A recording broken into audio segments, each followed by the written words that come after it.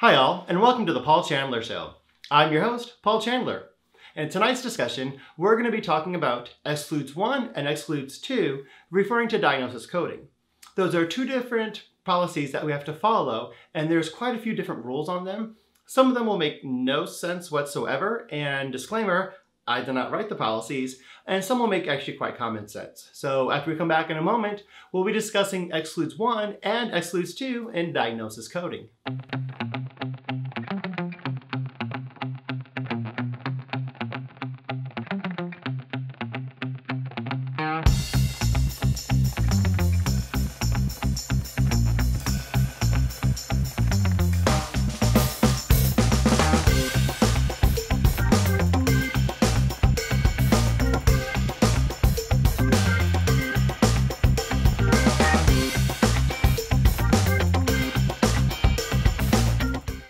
Now I'm discussing Excludes 1 and Excludes 2.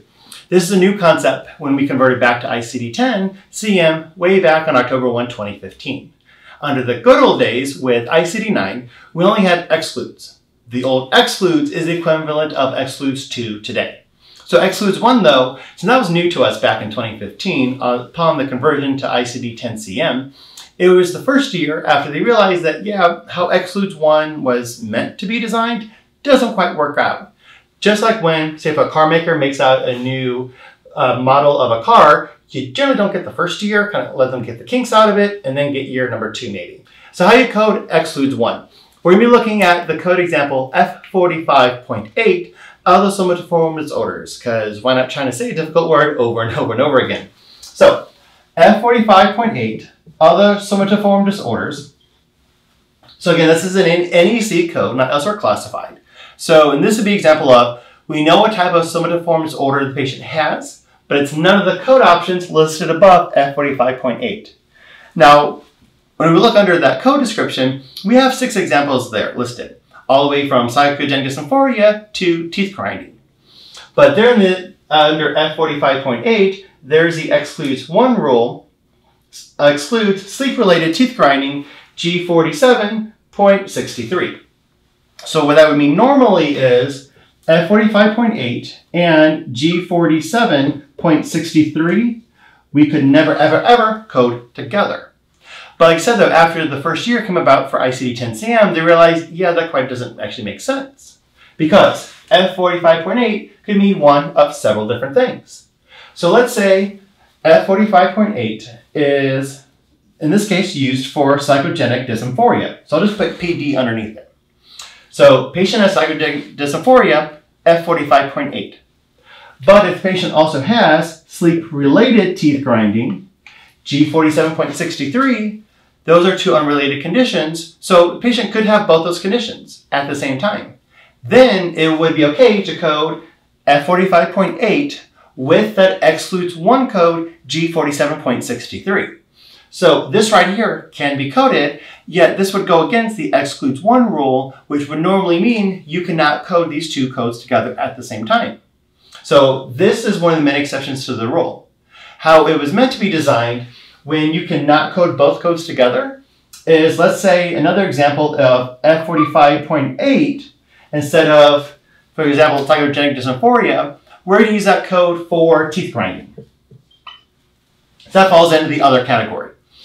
So if F45.8, we're using it for teeth grinding, but then the patient has sleep-related teeth grinding, G47.63.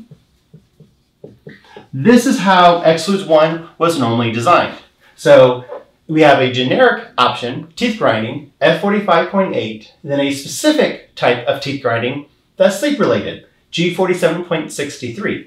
So if this is the case, then Excludes 1, we would not code these 2 codes together because we have a generic description of the condition with a specific description of the condition. So with Excludes 1, in this case, we would only code the G47.63.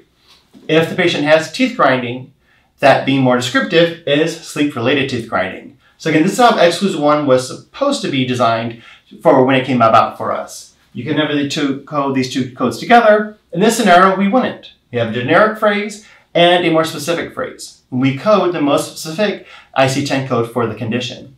So if the patient has teeth grinding, and that teeth grinding just happens to be sleep-related teeth grinding, Excludes 1 would apply. We would only code the G47.63. But again, like I said, after the first year, they realize, yeah, this doesn't quite work out that way. Sometimes you have to code those two codes together. Patient has psychodyssymphoria, F45.8. Patient has sleep-related teeth grinding, G47.63. There you would code both codes together because sleep-related teeth grinding is not a more specific type of psychogenic dysphoria. PD, SRTG, kind of putting the acronyms in there. We have psychodysphoria. Nowhere in sleep-related teeth grinding do we see the term psychogenic dysphoria. So with the Excludes 1 rule, then we do have to know some clinical background or be able to, if we're on the coder or auditor side, be able to query a provider or look up in a medical resource if those two conditions are related to one another.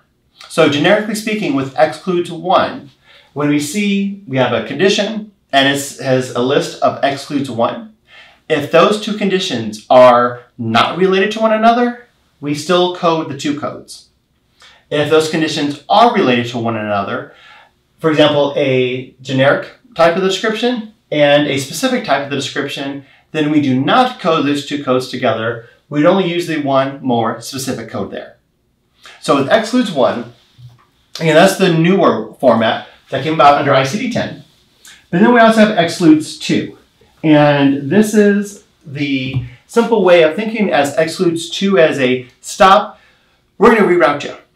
Just like how, example, I use an iPhone, and even though I use Google Maps on an iPhone, but no matter whatever your GPS preference is, that let's say if you're driving around, you have your GPS locates where you're at, you type in a destination, and you follow, hopefully, the path and tell you how to get there, maybe either the shortest distance or often the quickest route to get there, based, example, on traffic. But if you actually make a wrong turn, then your GPS kind of freaks out for a little bit, and it's like, rerouting, and then it gets you on the path again. Think of that as Excludes 2, where you know your destination, but you end up going the wrong way instead.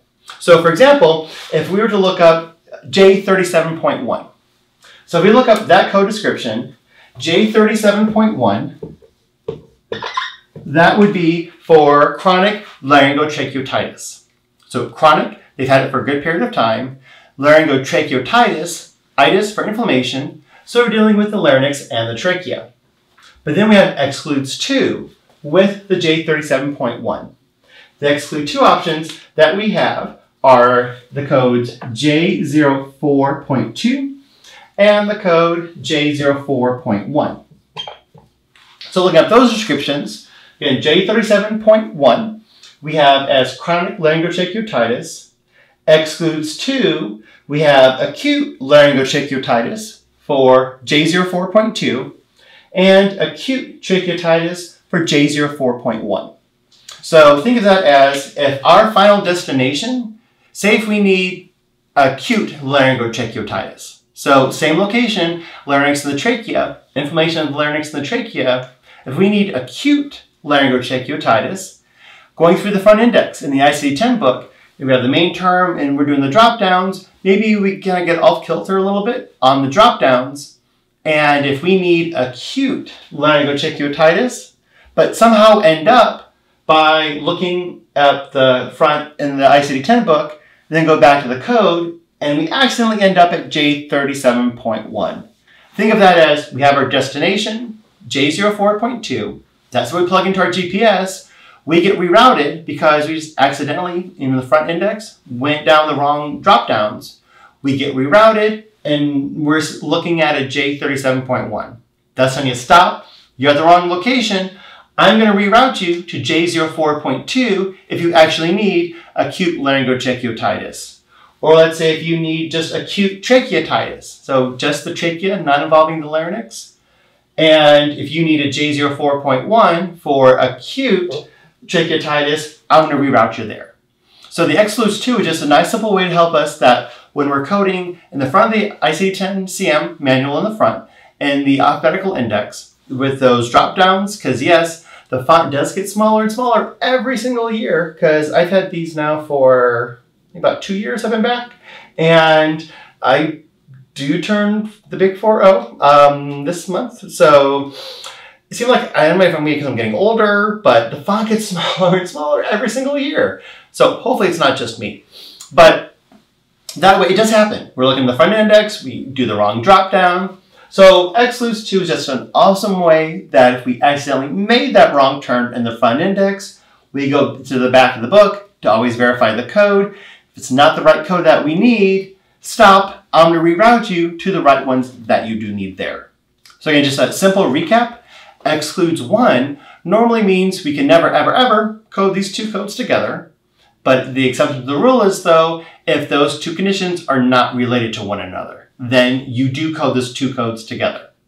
If those two codes, the conditions are related to one another, where one is a generic code description and one is a specific code description, just as long as the patient has that specific condition, then with Excludes 1, we only code that one code, the more specific option. And then the Excludes 2 is a rerouting on your GPS on your phone, where if you're looking up a description in the front, you do the drop downs, accidentally do the wrong drop down, you go to the back of the book, the tabular list, and verify the code, you end up on the wrong code, I'm going to stop and reroute you to one of the different codes that you need there. So thank you for watching this discussion on Excludes 1 and Excludes 2. And remember to visit our website, thepaulchandlershow.com. And up at the top, there's a button you can click on Topic Suggestion. We love to hear suggestions, and that way we can provide education for what our viewers would like to hear and see. So again, thank you for watching this education on Excludes 1 and Excludes 2, and have an awesome rest of the day.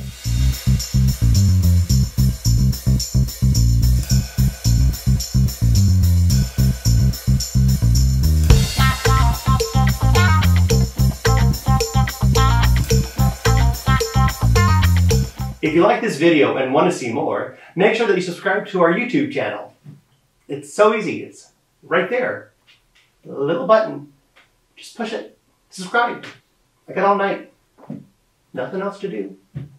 Just subscribe.